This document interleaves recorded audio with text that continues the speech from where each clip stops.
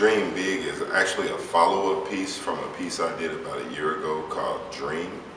And my sister walked in my house and she loved the piece Dream, but she didn't really like the color scheme that I had, and she said she wanted a bigger one.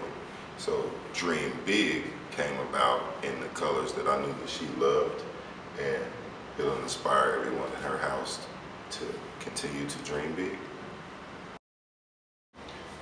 This piece is titled Brown Sugar. Brown Sugar is actually a spin. It's Sanaya Latham, but it's in like iridescent hues and the golds. So I was going for the golden colors at first, kind of reminiscent to Warhol's Gold Merlin, but I wanted to put the brown sugar aspect on it. And Sanaya Latham, I think I looked at one of her Instagram pictures and kind of compiled this image. So it's dedicated to Sanaya Latham.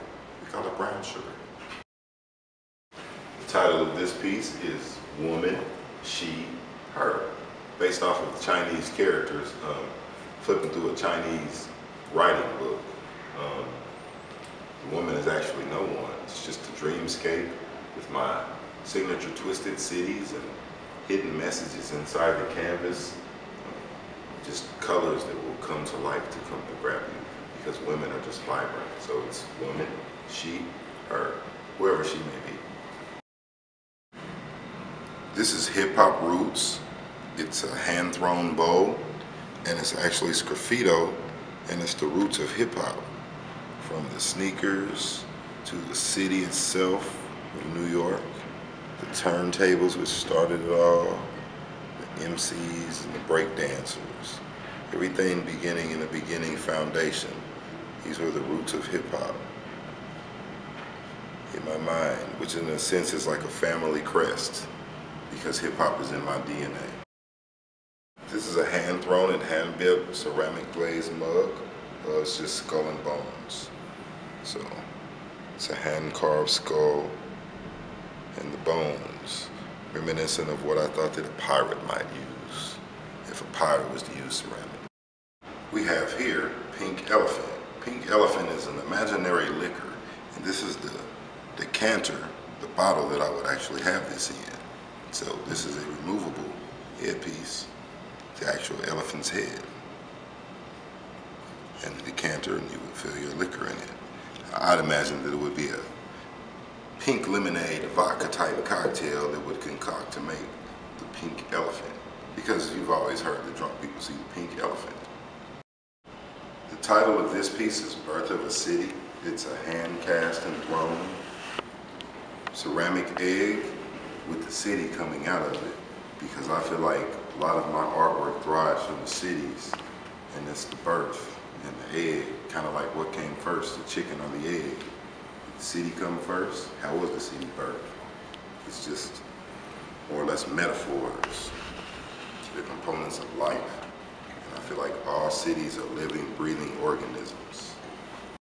The title of this piece is Dope Art, and dope art is based in a few aspects. I feel like I create dope art and graffiti itself and the whole aspect, and that's where the wall came from. So this was a hand-built wall and hand-built mini bricks, and you have plenty, like, you know, Black Lives Matter and One Love, and we have power and unity, word up and fresh. Of course, G was here, equality for people. Everyone has a right, and dope art, I believe that art is the life that gives everybody life and hope and meaning and vibrancy. And, you know, hip-hop, it all started in the foundations, and the graffiti artists, they painted on the walls to bring vibrancy to a dim, decaying area, to show you that life was still there. And that's what a lot of my work reflects, that life is still here, even when people don't see that there's life. The title of this piece is When Doves Cry, They Make Purple Rain. For obvious reasons, we lost a great musician, Prince Rogers Nelson, this year. I was moved by his music throughout my whole life. And this was actually a still taken from the actual motion picture, Purple Rain, because I wanted to make sure that everyone was doing Prince dedication pieces, and I wanted to make sure that my piece was special. So of course his favorite royal color, the purple hues, and the rain pops off, and it's iridescent and it shimmers in the light like the rain would do. So I allow you to baptize yourself in the purple rains. When the doves cry, they make purple rain. And the doves are seriously crying these days because we lost a legend. The title of this piece is Happy Face. And Happy Face was a happy accident. He was a hand-thrown vase that kind of fell in. So I took to the hand building and created the face and the happy face. And recool-fired them to give him the metallic glazing look, similar to the metallics that fluctuate in my paintings. So Happy Face is a character of his own. Everyone should have a happy face. The title of this piece is Taxi Ride, and a lot of people ask me where the taxi is at. But the catch of this piece is for you to actually envision yourself, that you're in the ride, the back seat of the taxi, and you're whipping past. Your first time in New York City, and your head is on a swivel, and you're just spinning around and around. You may have had a couple of things to drink, leaving the club. Who knows? But it's New York. It was just fast pace. It's fast pace. Coming from Indiana, it was just a fast pace. So this is the movement that was captured, looking around the taxi windows and the reflections in the life of New York City, the city that never sleeps. We have over here, I have 3 pieces from my collection, my ceramics collection. We'll start with the brick wall piece, which is also another take in my series that I did with the dope art and the graffiti aspect, and how vibrancy and life comes from the exterior world that's rough and kind of decaying to other people, is where I got this ideal from. And both my walls actually sold at the show, which was amazing. Then we'll go on to the hand-thrown plates, and this is the boombox Buddha.